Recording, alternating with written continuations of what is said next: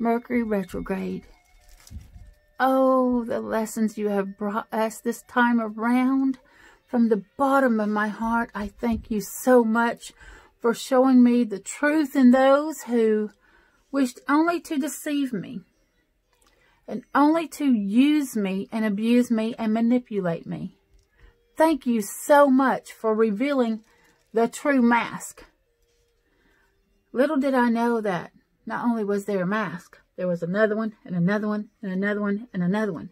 And every time I pulled one off, there was another mask and another mask and another mask. Where's the true self? Oh, I found it. I finally got beyond all the layers of the bullshit to find the truth behind that person. More than one person, I have to say. There's a few of them that this Mercury retrograde showed me. And I have to thank you for that. I really do. Was it hard? Was it painful? Oh, yes. I can't even tell you how many times and how many nights and days I cried through February. I can't tell you.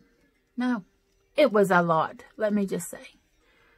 How much my heart hurt. How many pieces it felt like it was breaking into. But you know what? This heart is meant for love and love only. It was the mind that was being destroyed and broken and shattered apart. It was the thoughts that I had about certain people that was being shattered. The belief that I had about who those people were. Completely shattered and destroyed. So that I could see the truth. So that I would be more protected. Now, isn't that a gift? When we really look at it that way. Isn't it? It's the best gift Mercury retrograde could have ever given me. The truth. Wow. Thank you, retrograde. That was absolutely amazing. Painful. But in the end, all the stuff that I shed and let go of, I feel like I now have the wings to fly higher than ever before. There's so much weight been lifted off of me. It was like I was in a puddle of that really black, thick, nasty goo. It was weighing down my wings. They were so heavy and I couldn't get off the ground. All of that has been washed away and my feathers are glowing and flowing with the air and I can fly now. You see, there's a gift in everything. When the universe pauses like that, to slow us down and stop us in our tracks and say, hey, look, here's this thing. Taking away all the masks, all the pretenses, all the fake stuff. Yep, taking it all away. So you can see the truth of what this is. Now do you want it? I'm like, ooh. No thanks. You can keep it.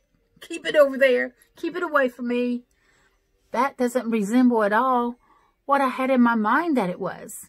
I had imagined that it was something beautiful and amazing and everlasting and true.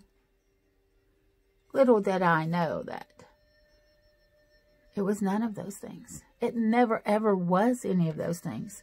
It had been a trick all along. Wow. Life-changing, right? I know a lot of you right now are like, holy crap.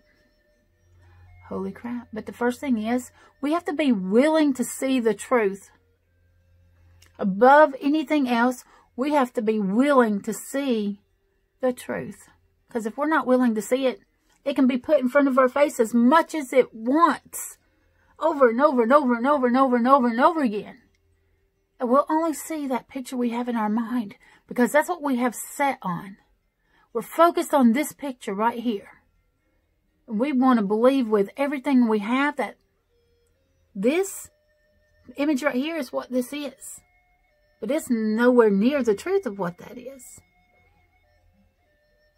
When the universe gives you the gift of showing you and revealing the truth to you, take that gift. Accept that gift. Allow yourself to see the truth that is standing right in front of you. You'll know exactly what to do. Isn't that amazing? Isn't it the best ever? Because when you have the truth, you know how to move forward freely, without all the burden and the weight and the guilt, all the doubt. There's no doubt when you know the truth, right? It's a gift. Have a great day, everyone. Remember, you have the power to create the life you've always dreamed of. Yes, you do. Get outside, touch the earth, cleanse your space, do your meditations. Remember, this way, the Wolf, the Raven, and Spirit, we're sending you unconditional love. Mwah.